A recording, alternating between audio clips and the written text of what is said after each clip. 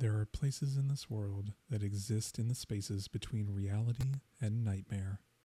Places that you can only find if you're not truly looking for them. They appear when the hour is late, when the world is quiet, and when the boundary between the living and the dead is at its thinnest. One such place is the Midnight Train, a spectral locomotive that rides the rails of forgotten tracks. It does not appear on any map, and no one ever speaks of it, but those who encounter it never forget. The Midnight Train is a gateway, a passageway to the darkest corners of your mind, a place where your deepest fears become reality. Clara had heard the stories, the whispered tales of a train that only appeared at midnight, its whistle echoing through the quiet streets of Ravenswood. The train was said to carry dreams to those who boarded it, but dreams are a double-edged sword. They can bring you joy, or they can bring you face to face with your worst nightmares. And Clara, restless and haunted by the memories she couldn't shake, was drawn to the midnight train like a moth to a flame. One cold, moonless night, unable to sleep, Clara found herself wandering the empty streets of her town. Her footsteps echoed on the cobblestones as she walked, her breath visible in the frigid air. She didn't know where she was going, she just walked, letting the night take her where it would. But as the clock struck midnight, she heard it, the distant sound of a train's whistle, low and mournful, cutting through the silence like a blade. Intrigued, Clara followed the sound, her heart pounding in her chest. She had never seen any train tracks in Ravenswood, yet the whistle seemed to be coming from just ahead. The fog rolled in thick, shrouding the street in a ghostly mist, and as Clara rounded a corner, she saw it, the midnight train. It was a black, hulking behemoth of iron and steam, its windows darkened and its engine belching smoke into the cold night air.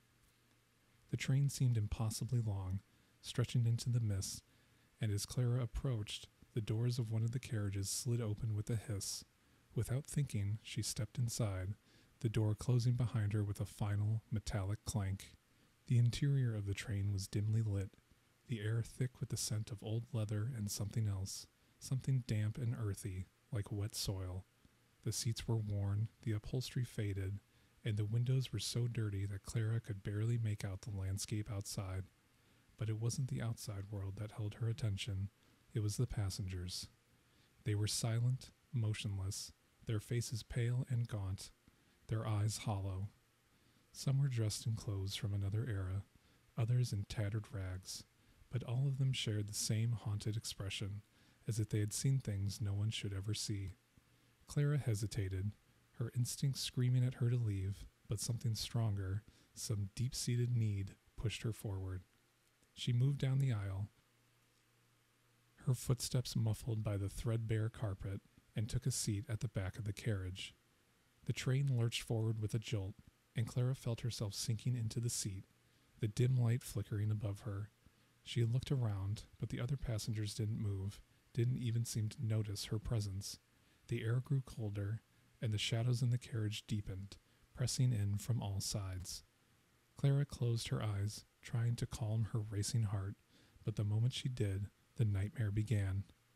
She was no longer on the train. She was in her childhood home, standing in the middle of the living room, surrounded by shadows. The room was just as she remembered it, familiar yet distorted, as if seen through a cracked mirror. The furniture was covered in dust, the windows boarded up, and the air was thick with the scent of decay. Clara knew this wasn't real, but it felt real. Too real. As she stood there, frozen in place, the shadows began to move. They slithered across the floor, crawling up the walls, their shapes shifting and changing, forming twisted figures that seemed to mock her fear. A sense of dread washed over her as she realized where she was. This was the place where her mother had died, where she had found her, lifeless and cold, her eyes staring into nothingness. Clara tried to move, but her feet wouldn't obey.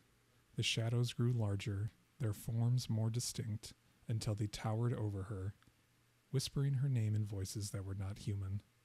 She tried to scream, but no sound came out. The shadows closed in, their hands reaching out to drag her down into the darkness.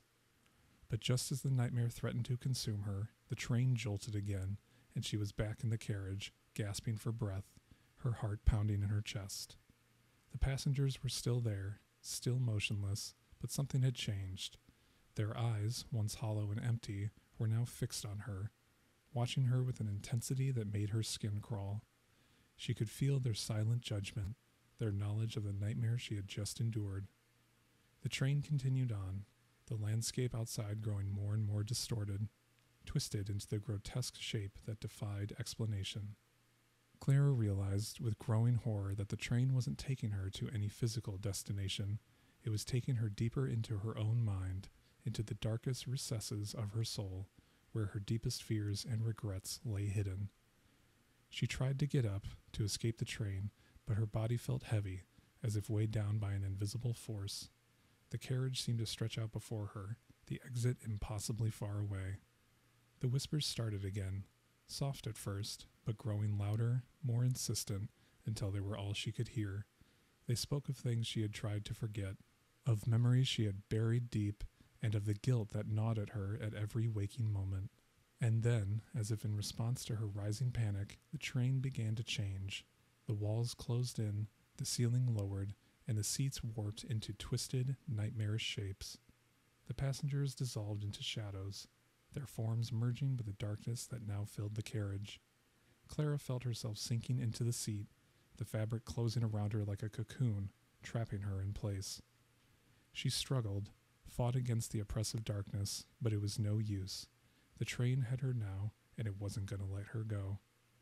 The whisper turned into screams, the shadow closed in, and Clara realized with a sinking dread that she would never leave this place. The midnight train was her prison, her punishment, a place where she would be forced to relive her worst fears over and over again for all eternity. And so, the midnight train continued its journey, riding the rails of forgotten tracks, its whistle echoing through the night. The passengers remained silent, their eyes hollow, their faces gaunt, waiting for the next lost soul to board. The train never stopped, never slowed, its destination unknown, its purpose clear, to take you to the darkest corners of your mind and leave you there, alone and afraid, with nothing but your nightmares for company. And somewhere, deep within the twisted corridors of the train, Clara sat, her eyes vacant, her soul trapped in an endless cycle of terror and despair.